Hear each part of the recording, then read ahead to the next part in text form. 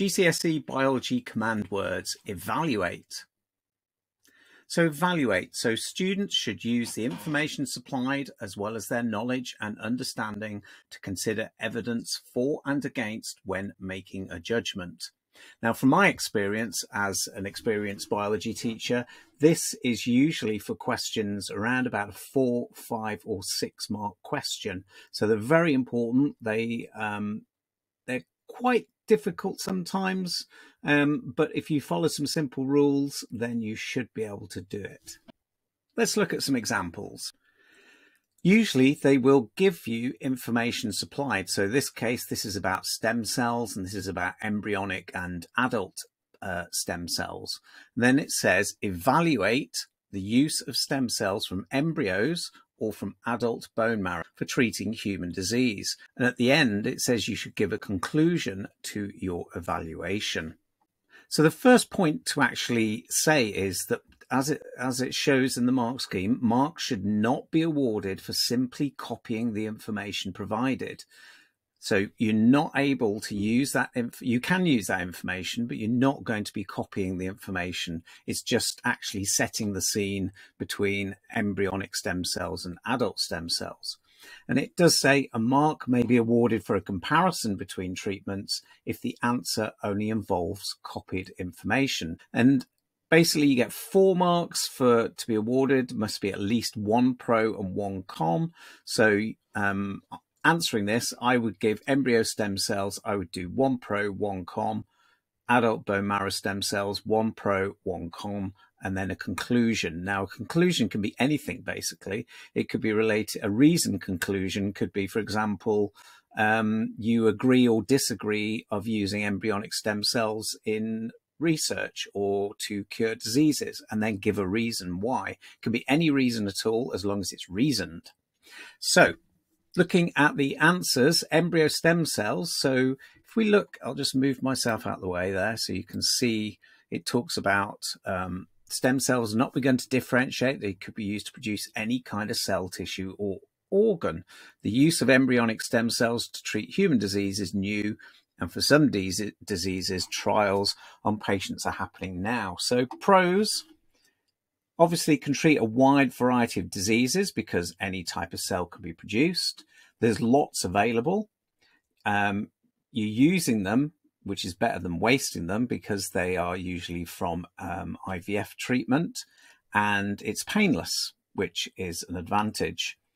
Cons, obviously the key one is the death to the embryo. It's untested, it's unreliable, so there's no actual usage of them at the moment. And obviously the embryo has rights, or you cannot give its consent. So you only need 1 pro and 1 con. Adult bone marrow stem cells. So obviously there's no ethical issues because people can give consent. It's safe. You know, it's been used, it does say in the thing, it's been used successfully for many years. So it's safe and it's tried and tested. Cons, obviously, you're going to have an operation, which is hazardous. Any operation is hazardous due to infection. Few types of cells are produced as well. So you should know adult stem cells only produce certain number of types of cells or tissues.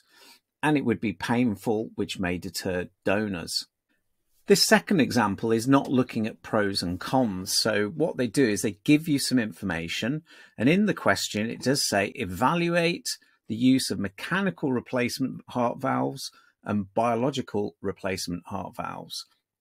Then it says use information from the table above. So you can use this information that they've given you, but also you have to include your own knowledge from your revision.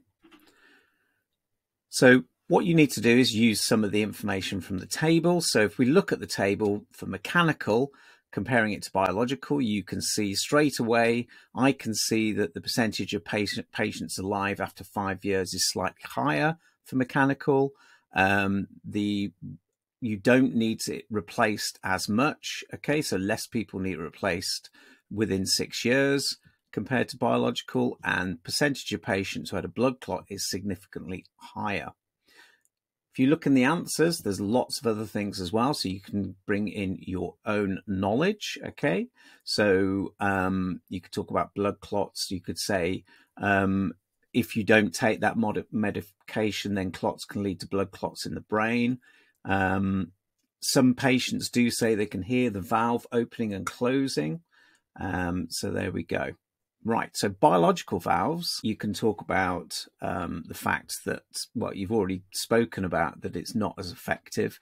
It will need being replaced though, so percentage of patients needing a second valve replacement within 6 years is higher. So you're more likely, it's not necessarily going to happen, but you're more likely to need further operations, which again are dangerous due to infection, more likely to be rejected because it's biological material, and you're more likely to need immunosuppressant drugs, but you won't need additional blood clotting medicine because blood clots don't really happen with biological valves.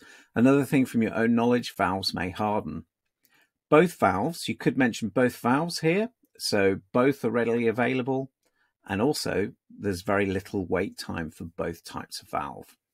Does say at the bottom a level 2 response. So this is a 6-mark question. So a level 2 is between 3 and 4 marks. So the response should contain comparisons of both valves. So you've got to mention both valves and some reference to your own knowledge. If you don't, if you just talk about the information in the table, they can only give you a maximum of 2 marks. So be very careful that you don't spend too much time talking about the table. Obviously the table is important, but your own knowledge is probably more important in this case. I hope you found that useful.